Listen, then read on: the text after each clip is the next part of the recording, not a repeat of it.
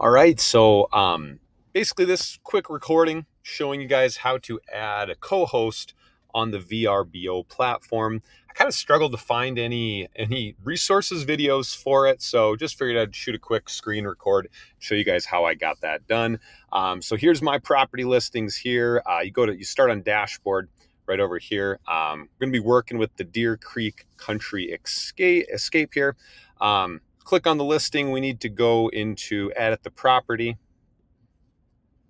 From there, just down to contacts. This is where I think I was getting a little bit mixed up, but it's within contacts here. Then from here, basically what we'll want to do is select a new contact. So we'll click in there. This is where you'll go in and contact information depending on phone number, text alerts, secondary phone numbers if you want, fax, email information.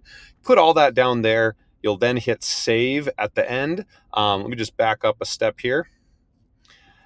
Basically, once you have them selected then and saved in there, let me just show you how to finalize it. You guys can create one yourself, but basically it'll created one for Aaliyah here. You would just simply do this, and let me hide this button there. Once you have that, save goes to blue. You can click on save. Now this contact is also a co-manager, depending on what setting you put right up here. So that's it. Thank you guys so much for watching.